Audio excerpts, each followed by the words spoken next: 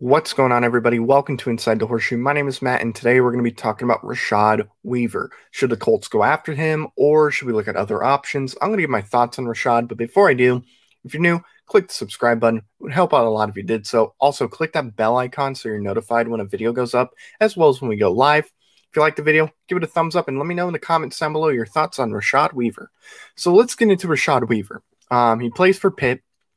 I did not know a whole lot about him prior, even though the Colts or Notre Dame plays Pitt pretty much every year, it seems like at this point. But I didn't know how good this guy was, and I'm honestly surprised he's not mentioned a little more than what he is. We look at his numbers here. He is 6'5", 270 pounds, good height. I like that size.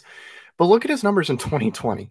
And he's been pretty good in 2018 as well. He didn't play in 2019, which I don't know why, but, there's that. 34 total tackles last season. 22 of them were solo. 12 were assisted. Had 7.5 sacks, 3 forced fumbles, and 1 fumble recovery.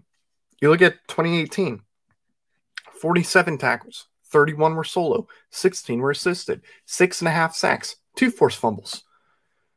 Honestly, he has some of the better numbers with the edges in this draft. Is he, running 4.3s? Not really. He runs a 4.83. That's his weakness, I would say, is he's not the fastest guy in the world. But, still, you look at the numbers, he's super productive. He was tied 17th in the country. Tied 6th with the forced fumbles. He was tied 17th in sacks. I should have said that too. I realized I didn't. But still, this guy's numbers, I think, are really good for, playing at Pitt. So I'm honestly really surprised we have not heard a whole lot about Rashad Weaver because I've watched him play. This guy gets to the quarterback. He really does. He's really good on those one-on-one matchups between the offensive line and himself. He gets to the quarterback. He, is strong. He's, big. I like this guy, and I like the numbers I see. Like I said, I have no idea why he didn't play in 2019. I'm assuming he got hurt and was out for the season, but hey, it is what it is. But still, and that we got to understand too, those 7.5 sacks, that was in COVID time. He didn't play an entire season. I think they played, 10 games in the ACC? I believe so. So there were still 2 games. Those numbers would have went up a little more, and his numbers would have been more impressive. So I'm looking at the numbers right now, and odds are this guy's going to be a second-round option. So do I think, depending on what happens in the first round, because even though those numbers are great, he's not my first guy as far as the edges that I want to go after. I don't even think he's in my top 3. He might be my top 5, but if he is, he's number 5. If not, he's right outside of it. But with that being said, just watching how he plays and just, seeing the numbers and everything, I would definitely like to have him, especially if we go left tackle first. I don't think that's going to be the case. I think we're going to go edge first. But if for some reason we trade out of the first round, or if we, trade and stay in the first round and take a left tackle, am I wanting to take this man? And I would say, yes, I want Rashad Weaver. I think for a second round option, this would be a really good fit for us.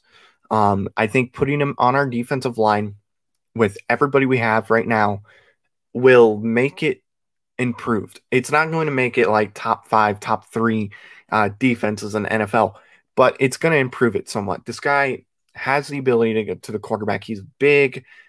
His numbers are very impressive. I like what I see on his game tape. Like I said, not the fastest guy in the world, but he gets the job done, and I think that's what matters at the end of the day.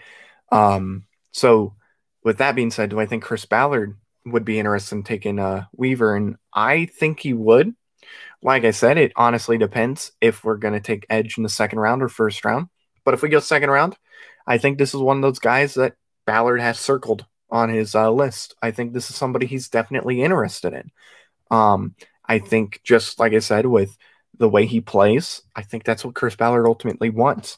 He wants those talented guys. He wants, the big guys. He wants to win in the trenches. And having a guy like Weaver on our team would definitely help us win in the trenches more than it would if we didn't, go with an edge. right? Or if we went with a different edge in the second round, I think he would be a much better option. He's definitely one of the better options that would be a available player in the second round.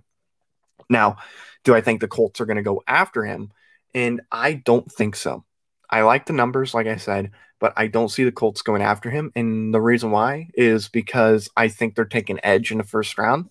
And honestly, I think the guys they would take over Weaver and that I would take over Weaver are going to be available, whether they trade back and stay in the first round or they stay put at 21. I think there's going to be better options. I think Jason Owe is going to be an option. I think Gregory Rousseau is going to be an option. So I think that's kind of their focus right now because I don't see Kwity Paye falling. If he does, bring him in. If Jalen Phillips falls, bring him in. I don't think that's going to happen. They're top 15 players, maybe top 18 at the, lowest as far as where they'll be. I don't see them falling past 18. So I think we're taking an edge in the first round. I'm very confident that's going to be the case. So I don't think Weaver is going to be an option at that point. So there we have it. So thank you all for watching. If you're new, once again, please click that subscribe button. It would help out a lot if you did so. Also, click the bell icon so you're notified when a video goes up as well as when we go live. Like the video if you like it. Let me know your thoughts on Rashad Weaver down in the comments below. Thank you all for watching. I've been Matt, Bleed Blue, and I'll see you next time. Bye-bye.